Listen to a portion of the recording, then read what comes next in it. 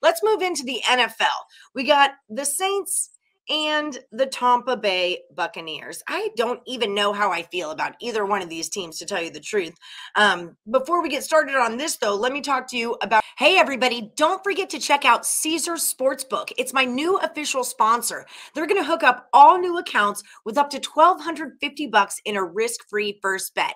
And win or lose, they're going to drop 1,000 reward credits and 1,000 tier credits into your account. You do not want to miss out on this deal. Check out the description of this video and click on the link. Our promo code, it's HOLIDAY.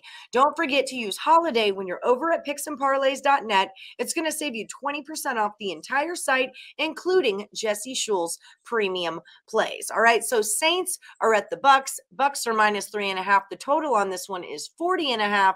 Like I said, I just don't know how I feel about either one of these teams. What do you got going on with this, Jesse? Well, Allie, you say you don't know how to feel about it. I can tell you how I feel about it. You're going to have to give me more than 3.5 points to be betting on Andy Dalton and the Saints against Tom Brady and the Bucks at Tampa Bay. As bad as Tampa Bay has been, they are the first place team in the NFC South, and they are facing the last place team, even though only 2 wins separate the two teams, or maybe even only 1 win, actually. Anyways, Tom Brady finally has a healthy receiving core. Mike Evans, Godwin, Jones, all healthy. Cameron Brate, 4 games. He's back now. So that should make a big difference for Tom Brady.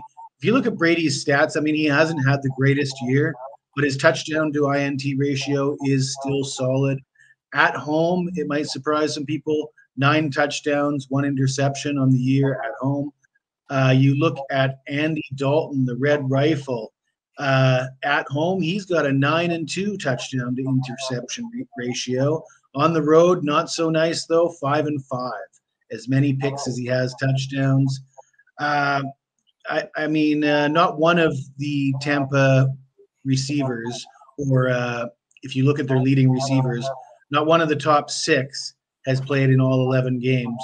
So finally having that receiving core healthy all at the same time should benefit the Bucks. I do know that, I mean, I acknowledge they've got issues on the offensive line, injury issues all over the place.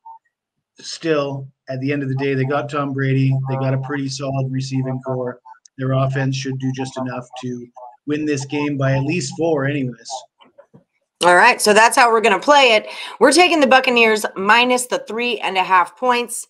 I'm just staying off of this game is what I'm doing, because every time I go for the Bucks, they lose, and every time I go for the Saints, they lose. So you know what's going to happen? I'm going to lose in this game, no matter which way I play it. So go with Jesse. He's the expert here. Take the Bucks -3.5. And while you're doing that, like and subscribe and ring that bell for notifications. The Power Hour is on every Monday through Friday at 3 p.m. Eastern. Thank you so much, Jesse, for stopping by the Power Hour. I'll see you again next week.